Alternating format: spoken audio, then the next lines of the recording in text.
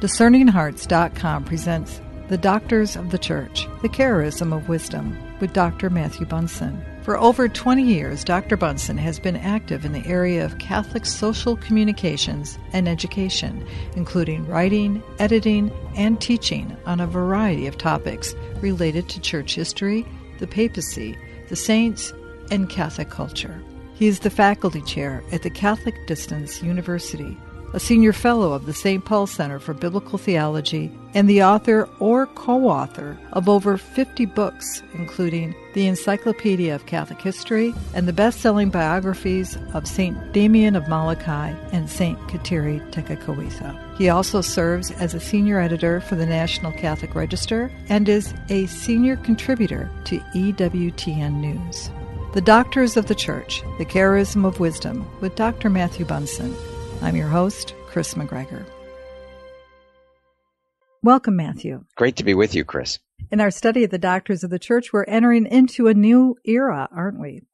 We are. We're still looking at the very last of the Fathers of the Church, but we're moving away from some of those great centers of Christianity that we've been studying with the doctors and the early fathers, of course, of the great seas of the East. And then, of course, we've looked very heavily at Italy, at Gaul, and even Spain. Now, as the faith has moved outward, thanks to the work especially of Pope St. Gregory I the Great, we can visit one of the places where it took root and blossomed enough to produce the only doctor of the Church so far to be named from England. And that, of course, is the Venerable Bede, who's honored as the father of English history, but who in 1899 was also declared a doctor of the Church by Pope Leo XIII in a testament to the endurance of the Catholic faith in the British Isles, but also as an immense honor to one of the greatest minds of his century, and that is a monk by the name of Bede. Why would Leo XIII choose Bede at that particular time in history to elevate as a doctor of the Church?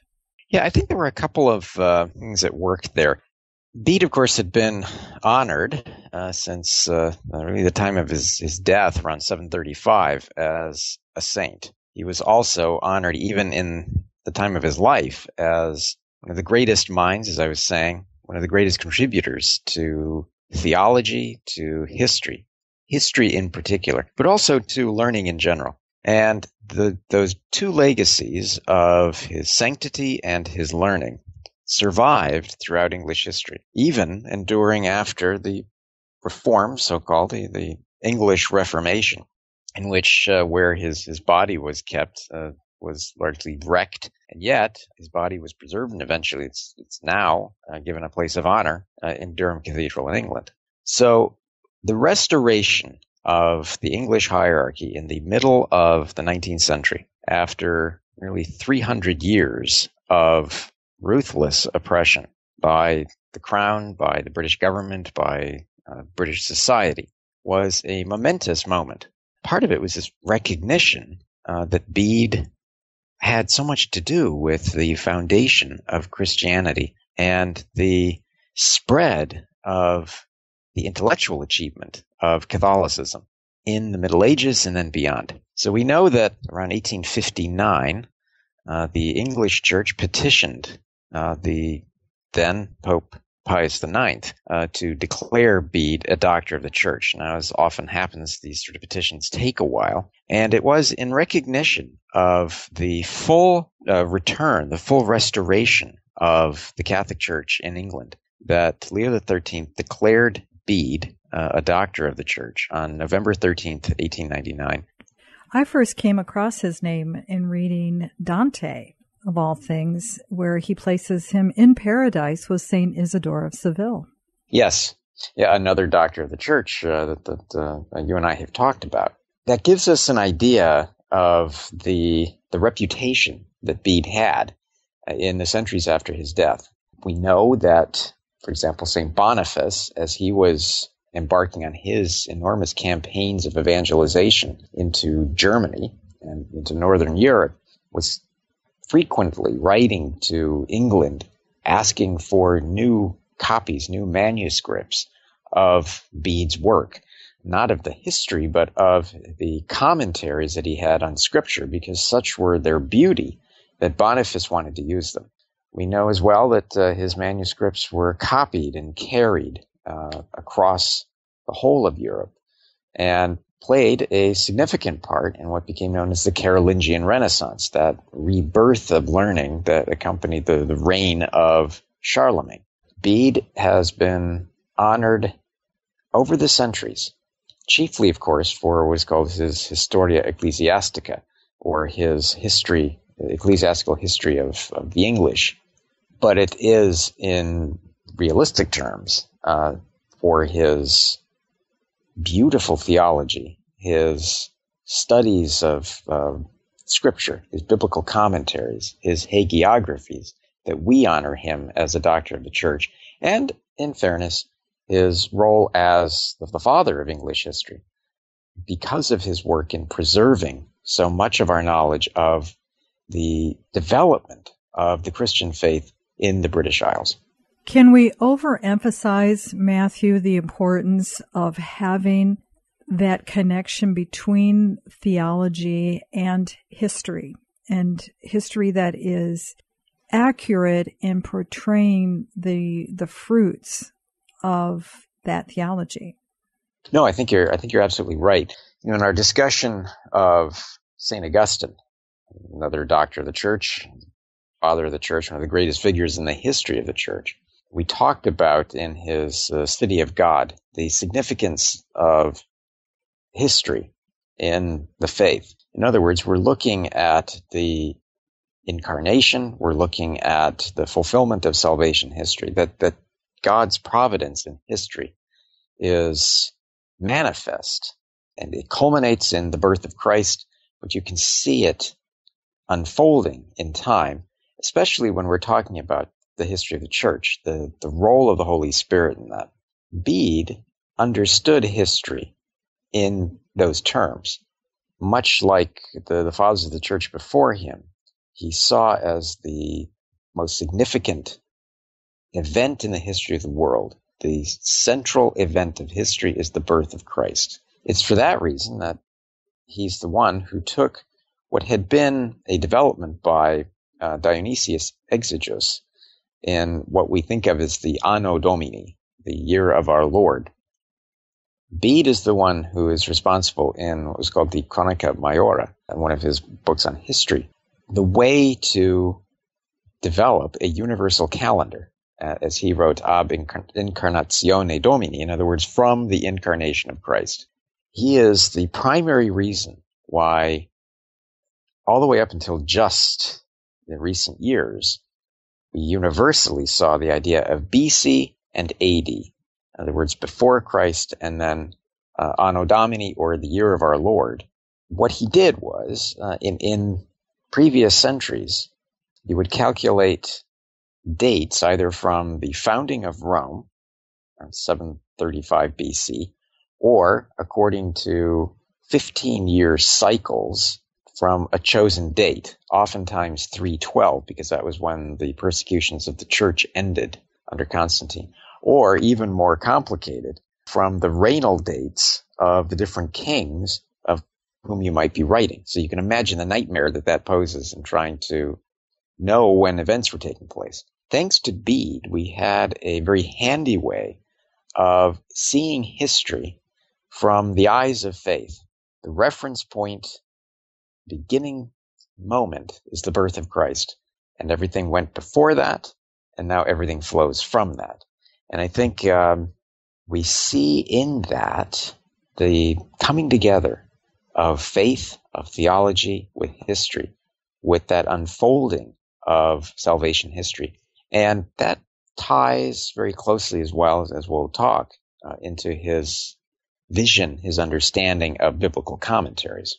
Not to enter into a overly complicated discussion about the importance of time, it is significant, I think, in this discussion, Matthew, that we have an appreciation why the chronicling of what we understand as Chronos time in the salvation history is to a people who adore, worship, follow a God that is in Kairos time. It is outside of time. That it's important for us to have these lights like Bede who help us to see the value of that Chronos. Well, yes, that's it. And that is one of the reasons why his ecclesiastical history of the English people is of great value, not just as a historical document, but also as a theological one. Because what is he talking about? In this book, he has a series of chapters in which he lays out basically the history, not the history of England, but the ecclesiastical history of the English peoples. Now, the stress is always on ecclesiastical, but also on peoples. And I say that because he understood very powerfully the flow of history. We have the penetration of God into the world of the incarnation, that from one time to another. And then we have the proclamation of the faith. So he was keenly aware of the Acts of the Apostles and used that as a kind of model for his historical writings, where you see the spread of the faith guided by the Spirit, the salvation of the world taking place in time, in our time. And so, chapter by chapter, he very methodically moves from England, really from the time of Julius Caesar and his brief but interesting campaigns, to the significant arrival of Augustine of Canterbury, sent by Pope St. Gregory I the Great around 597 to evangelize the Angles. And then we have the slow, steady spread of the faith through providence. But he stresses the importance of unity, that here was a seemingly foreign faith that had briefly been in England, but had lost its connections with the wider church because of the barbarian invasions. You have the conversion of so many of the tribes, the Angles and the Saxons. You have great and terrible wars. I think, for example, of the pagan king, Penda of Mercia, who fought so hard against the surrounding Christian kingdoms, but eventually the whole of England was converted. These are the events that had taken place barely within the lifespan of Bede. And yet he saw the role of providence, as I was saying, the role of the Spirit, and that intersection of the divine with the human, playing out in the drama of this one particular spot, and that would be the British Isles. And from that, you could extrapolate. You can see the spread of the faith across the entire world that followed upon that. Could we also say that this is a time many of us, given my particular generation, we were taught that it was the Dark Ages, maybe Yes. archaically so by some historians? Yeah. The setting for Bede's life is one of what we assume would be, or as you say, we're often told was dark and depressing and gloomy. The life that Bede led was amazingly quiet. It was filled with learning. It was, in fact, I think, a perfect model for how many of us would love to live our lives. As he himself said, I always took delight in learning or teaching or writing. As a young man, he probably belonged to some kind of a family of aristocracy among the English, and in Northumbria, which is in the northeast of England. And he was probably given over to the monks at the age of 7 and spent his entire life in a monastery. But what a monastery. We have this image in our heads of an England racked with barbarians, the church trying to suppress the light of learning from ever being rekindled. And yet, in this monastery of Jarrow in particular, where he spent much of his life, Wearmouth, Jarrow, Bede became probably as I was saying, the foremost minds in the world at the time. The monastery had vast collections of manuscripts. He was constantly writing to Rome to have more sent. He had a friend by the name of Nothelm who would send him manuscripts and who once visited him, bringing more manuscripts with him. And these monasteries became not just centers of learning, but centers of culture and hope for the future. And Bede was in the forefront of that, educating young monks, writing books on an unbelievable number of topics. I mean, when you run through the categories that he wrote about, history, rhetoric, music, astronomy, mathematics, poetry, grammar, philosophy, he taught homiletics, and of course he taught scripture. He had knowledge about all of those things. Why? Because he himself was a kind of repository of the light that had seemingly gone out elsewhere in Europe. He was aware of the great classical writers, and we know that he knew Virgil, that he knew Tacitus, that he knew Cicero, these great writers of the Roman past. But he was also incredibly well informed about the recent writings of the fathers and doctors of the church in the centuries that had just gone beyond. So far from being some dark hole of ignorance and superstition, Bede represents and was thriving in a system, a monastic system, a system of faith that was doing everything it could to promote learning, knowledge, and understanding. Of this father of English history, what do we know of his personal history? I mean, how did he become a part of the monastery? Yeah, well, it was custom at the time for families to entrust one of their children to the monasteries, usually for education.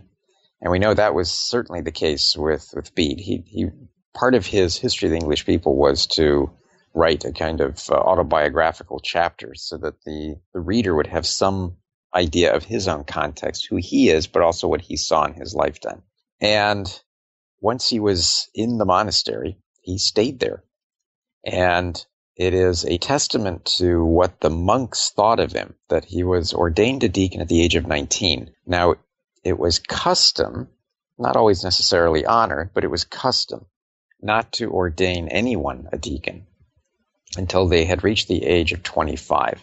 But such was his depth of learning, his knowledge, that he was given this great honor. Now, we know that he grew up in this beautiful monastic setting. He almost certainly began at Monk Wearmouth, which had been started not too long before his birth.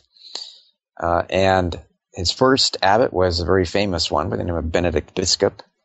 And then he was eventually moved to the monastery of St. Paul's in what is Jarrow. Those two monastic institutions were very closely tied, both of them in what was called the Kingdom of Northumbria.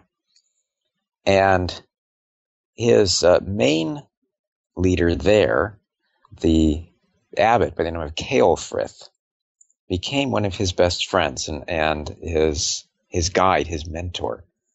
And it tells us something about Bede that around 686, a plague exploded in Jarrow and claimed the lives of virtually every one of the monks, save for two. One was Ceolfrith, and the other was simply listed by the later chroniclers as a young boy. And we know that young boy was Bede. He was entrusted by Ceolfrith in helping to maintain the liturgical life of the monastery until new monks could arrive and other monks could be trained in that duty. At the age of 19, he was ordained a deacon, which was itself unusual because the custom, not always followed, was that you not be ordained until the age of 25. And then we know that around the age of 30, probably around 702, he was ordained a priest, this time by a man who admired him greatly, the name of John, Bishop of Hexham. And by that point, Bede had already established himself in the monastery and within the wider monastic community for his intelligence. And he really, from around 701, began turning out what turned out to be probably in excess of 60 books. We have copies of most of them surviving. And as I was saying, other things that he wrote were lost in the terrible events of the succeeding centuries. So his life would have been one of wonderful stability. He would have given his entire life to learning, to teaching, to praying, to the daily routine of the monastery, and how peaceful, tranquil, and remarkable it must have been. Leave it to that rule of stability. Matthew, please talk to us about how he was received by the rest of the world. Yeah, well, of course, with the passage of time, he was somebody who lived in this tranquil, content, monastic environment. And I have the impression that he was somebody who was so focused for so long on his writing, on his teaching, that he was more or less content to live in that wonderful environment, even though, of course, his fame grew very rapidly. We know that he was invited to a number of places and actually traveled in around 733 to York to visit the bishop there. And soon after, it was elevated to the rank of an archdiocese, an archbishopric, the See of York. So in all likelihood, he at least discussed the possibility of going to that, and continued to receive these invitations to travel. And as time went by, of course, as I was saying, he was content to stay in the monastery, but his health was also declining. But we know that even within his lifetime, he was known as the Venerable. When he received a letter from Pope Sergius inviting him to come to Rome, he was called the Venerable by the Pope. And it was a testament not just to his age, but to his sagacity. When we think, for example, of the old having great wisdom, well, in Bede's case, that was absolutely true. He was venerable by virtue of his genius, and, of course, in time it became attached to him by virtue of the process of canonization. But his fame was absolutely across, certainly, Western Christendom. And, of course, it was very well deserved. How did he die? His passing was typical of the monks of his time. It came very slowly, and it came surrounded by the support of his brothers, and typical also of Bede, it was surrounded by prayer. It was attended by prayer. Prayer for him, of course, was part of his daily life, but it was especially pronounced in the life of Bede. Of course, his name comes from the Old English for prayer. So his entire life was dedicated to that, so it was hardly surprising that he died as he had lived. It was said, according to one of the people who chronicled his life, Cuthbert, that it began slowly with attacks of a loss of breath, but without any pain. And that struck him just before Easter in 735. And again, typical of somebody who had spent so many, many years in the monastery, he dictated right to the very end, and he spent the entire night in prayer, and again continued to dictate just practically up to his last breath. But just before he died, he distributed among the different priests who were friends of his some of his most prized possessions, including, it is noted, napkins, some incense, and, of course, one of the great, most expensive commodities in the world at the time, pepper, because in an age in which flavorings were sometimes difficult to come by, pepper was considered a a real treasure. And so the gift of it to his fellow priests, I think, was well received and would have been accounted as an act of great generosity. He died on Thursday, May 26, 735, what was Ascension Day. And his body was, of course, given a suitable burial and was eventually transferred to Durham Cathedral. And I mention this because it is typical of the respect paid to the great saints and the legacy of the English Church that his tomb was despoiled under orders of King Henry VIII as part of the whole dissolution of the monasteries. And they were probably saved and reburied in the Cathedral of Durham and continue to receive respect even in the face of the anti-Catholic persecution that followed. What would you have us remember about his legacy then?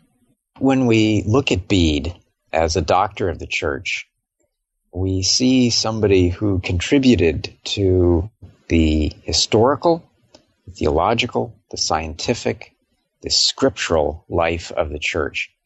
Somebody who, in his lifetime, was beautifully respected, but who contented himself with a life of work, of teaching, and of prayer.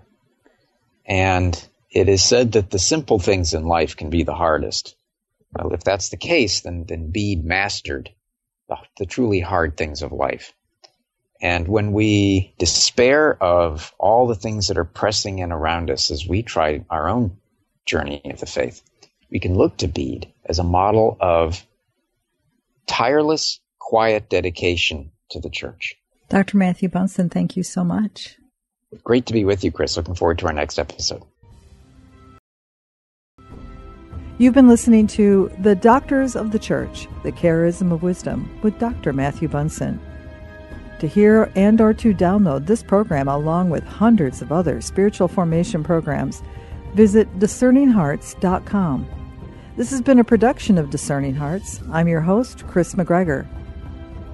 We hope that if this has been helpful for you, that you will first pray for our mission, and if you feel us worthy, consider a charitable donation which is fully tax-deductible to support our efforts.